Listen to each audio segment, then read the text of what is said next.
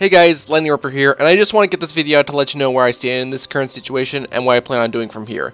You most likely know this by now, but the world is in a really scary predicament. The coronavirus, or COVID-19 if you want to call it that, is currently ravaging through nations, spreading onto thousands of people and killing many lives as well. Your education and jobs are probably on hold or even lost thanks to this, and you've most likely been ordered to stay at home.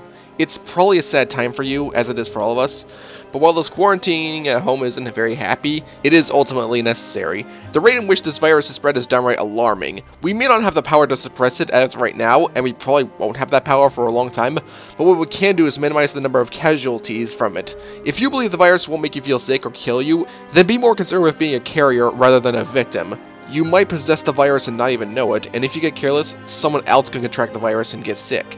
And none of us want that. That's why I'm telling you to stay at home as much as you can, and don't get too close to anyone in case either you or they have the virus. Through this way, we can save many people and give our local doctors the time they need to possibly find a solution to this. I want to remain positive throughout all of this and believe we'll find a way out of this mess. But the only way that hope can remain alive is if we take this virus seriously. We need to keep our hands clean and do things to stop the virus from reaching other people it could kill. If everything that has occurred because of the virus really gets to you, that is completely understandable. In fact, I feel really sad if many things that have happened from it too. But don't let it fully convince you that we're done for. There will come a day where we will return to our normal lives and do things we want to do without this high of a risk. I'm still hoping for that.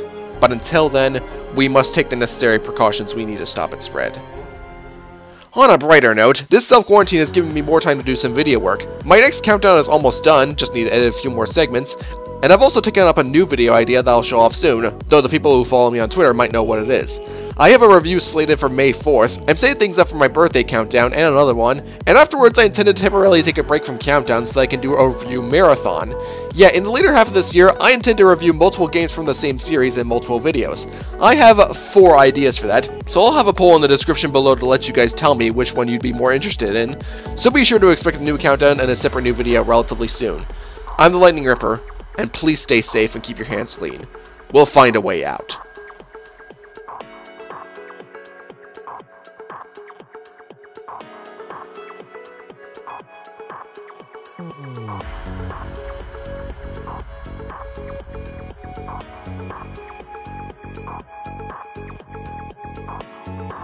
And if you're hoarding toilet paper, please stop. Leave some for others.